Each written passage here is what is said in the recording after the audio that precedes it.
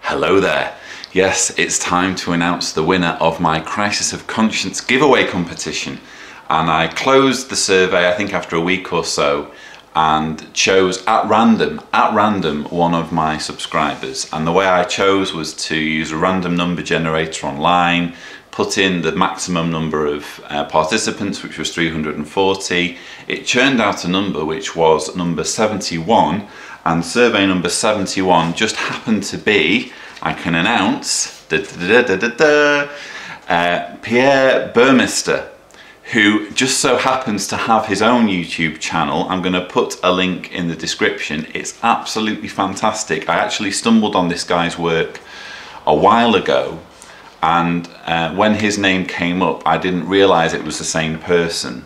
But I emailed him to say, congratulations, you've won, what's your address? He emailed back and said, here's my address, but you know, I would really like your input on my channel. So he's given me a link to his playlist of videos, which, as I said, I'm putting in the description, and they're absolutely fantastic. And I'm actually glad that this guy is in touch with me, because I can remember thinking a while ago when I stumbled on his channel, wow, this guy is fantastic. I mean, really, really good videos. I'm actually quite jealous of how good his videos are.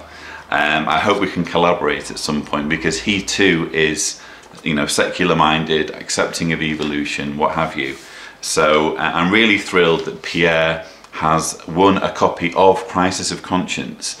Now, as you remember, part of the competition was I was asking my subscribers for questions, and I've been inundated. You can imagine, with 340 survey participants, there were a lot of questions. And I've decided to actually answer those questions in my next video instead. Why? Because as many of you will know, the Crisis of Conscience giveaway competition stirred up quite a controversy, which I think it's probably appropriate that I talk about a little bit.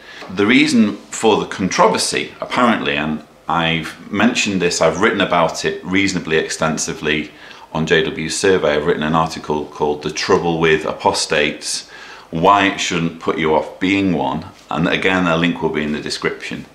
And unfortunately, what I have had a problem with since the very beginning of my activism in 2011 is basically ex-JWs like me, or not quite like me, because although when you're an ex-JW, I should just mention, because I understand there will be Jehovah's Witnesses watching this, many of whom, or some of whom, might be crowing, "Ah, well, you see now, this is where we're getting down to the nitty-gritty." Ex-Jehovah's Witnesses, bitter, angry, at each other's throats. This is what awaits those who leave God's clean, pure organisation.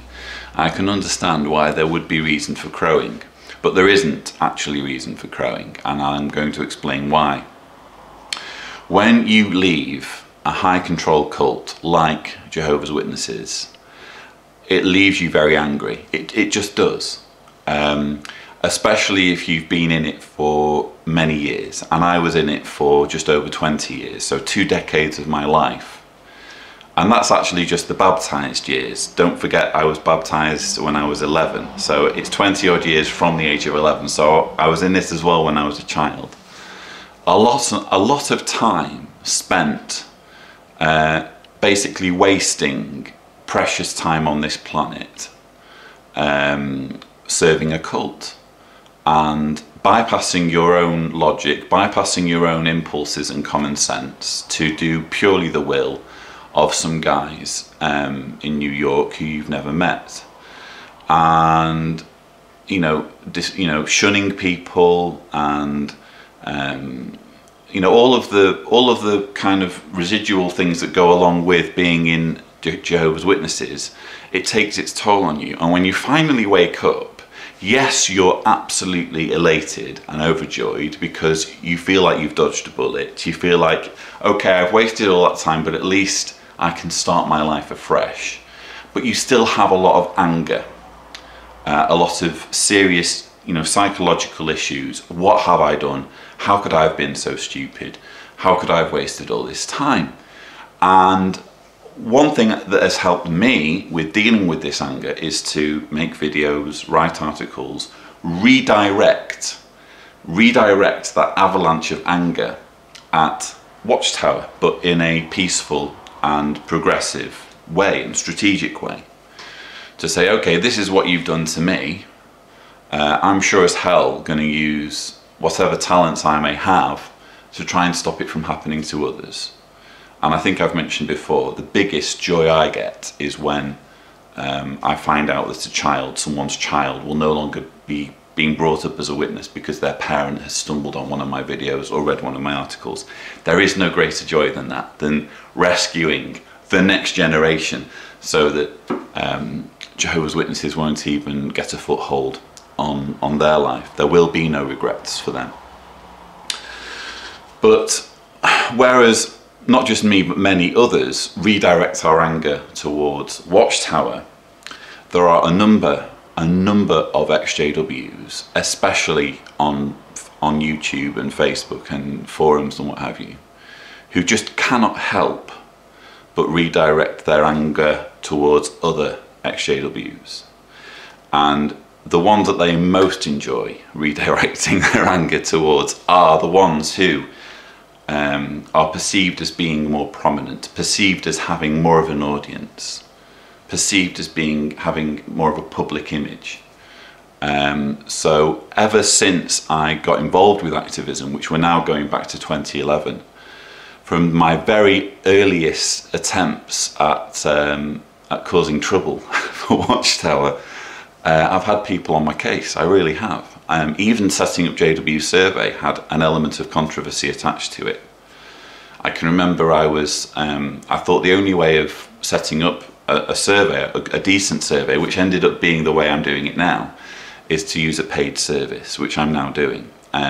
So I went on the forum and said, hey guys, I think I've got this really great idea for a survey. Why don't we all, chip in together and pay for this?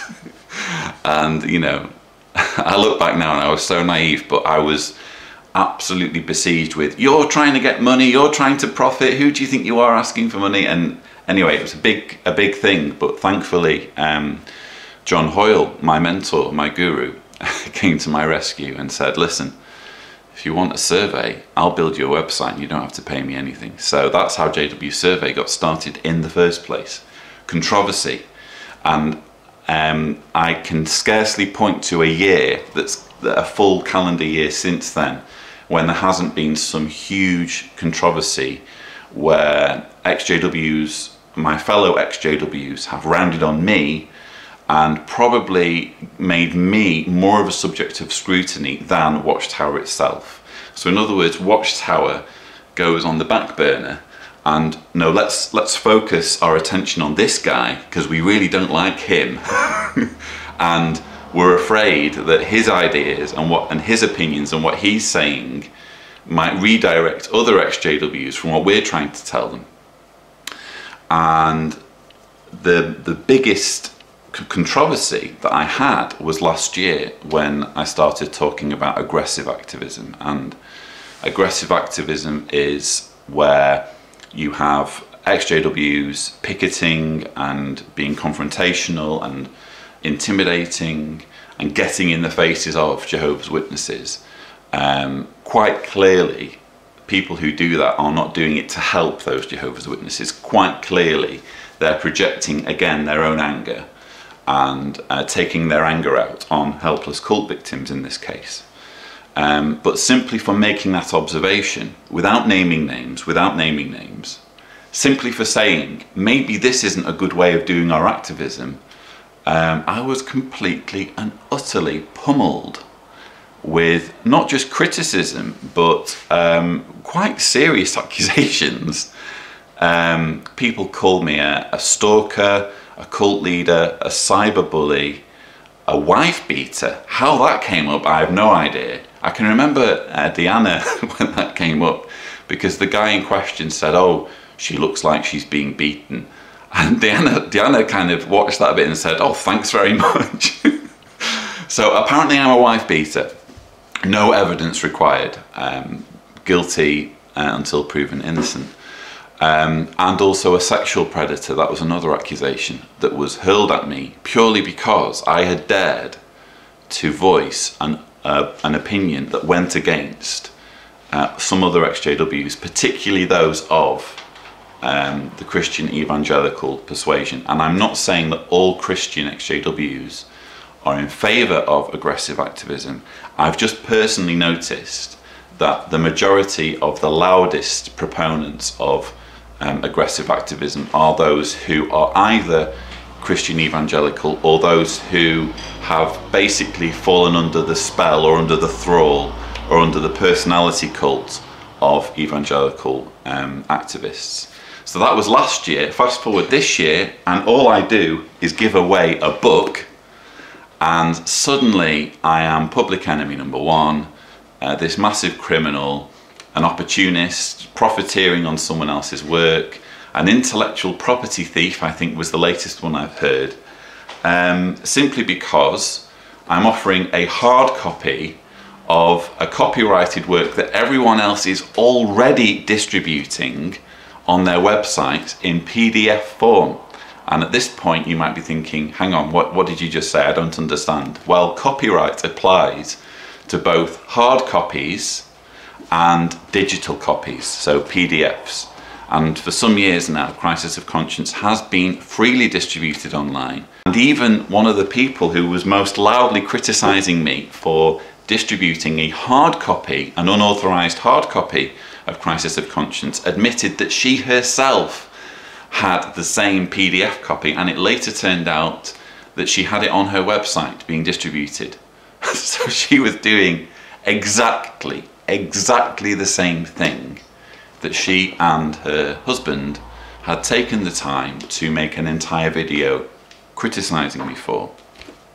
So there's the distribution element that people were upset about, and there's also people were up in arms about the logo on the back. Again, it wasn't me who did it, my friend did it. I don't think it was the best of ideas, and actually I spoke to my friend last night on Facebook, and he admitted, you know, it was just, he obviously didn't have any bad motives when he put my logo on the back. He just thought it was a cool idea to have up-to-date online resources advertised on the back of his copies, so that anyone who managed to get hold of a copy who wasn't aware of JW Facts, JW Survey, could immediately see what the address was. He had no idea that it would cause such a huge problem. And of course it's only causing a problem because it's being capitalized and exploited by those who have a serious axe to grind against me, who have a history of obsessing and fixating over me and my work.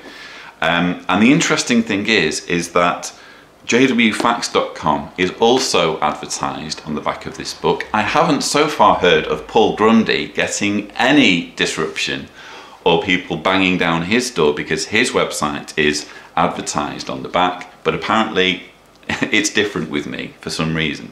But just to reassure people and completely throw a spanner in the works of those who are on my case, and completely remove any legitimate accusations or criticisms they may have against me, I'm changing the rules of my competition. I am no longer giving away this bootleg copy to, what was his name? Pierre. Sorry, Pierre. Pierre, you are no longer, I'm afraid, going to get this bootleg copy. You are going to get my authorized copy of Crisis of Conscience, and nobody is going to tell me that I am wrong or a criminal or in any way underhanded for giving away my own authorized copy, which I don't have a replacement for. I'm going to have to go out and at some point shell out more money for this, but that way nobody really can justifiably level criticism at me, and it completely, in my view, exposes those who are making a big deal about this as utter hypocrites and people who really do need to sit down, look at themselves and think, what went wrong? What has gone wrong in my life so that I need to fixate and obsess over this guy in Croatia and make more videos about him and spend more time talking about him and, you know, adding to controversies about him on Facebook groups and what have you, than I'm even spending on the governing body or Watchtower. So my message to my friends and those who've been watching this thinking, oh no, what's going on, is please don't attack these people. I think if anything, they need help, and they certainly won't benefit from feeling as though they're being persecuted. If anything, they'll take it out on me. But my message for those who are exploiting such tedious and futile and really silly causes for complaint is, listen, I'm not going to be bullied, I'm not going to be put off. And I explained in my JW survey article that actually my YouTube channel, this channel, is from now on going to be actually more atheist. So I'm no longer going to be afraid when it comes to talking about subjects that could be construed as atheist, or basically advancing the arguments for atheism, because I have found, especially over the last weeks when I've been interacting with Christian XJWs or evangelical XJWs, that they do not have the first clue about the arguments for atheism and the arguments for unbelief. And I've noticed on Pierre's channel, just from a very quick glance, he's already wading in there and tackling some of these subjects, and I think I should be too. So, you know, I won't be put off, neither will those who are also doing advancing the secular arguments with me. And I hope that my viewers will understand my reasons for, you know, drawing a line in the sand and saying, nope, sorry, I'm not going to be budged on this. But JW Survey will continue to be religiously neutral, and we won't put up with anybody bullying or trying to impose their understanding on other readers, whether it's atheist or believer. So anyway, those are just a few announcements, and I'm sorry I didn't get a chance to go through the questions, but I will do that on my next video. And congratulations to Pierre for winning an authorised copy of Crisis of Conscience, and thank you for watching.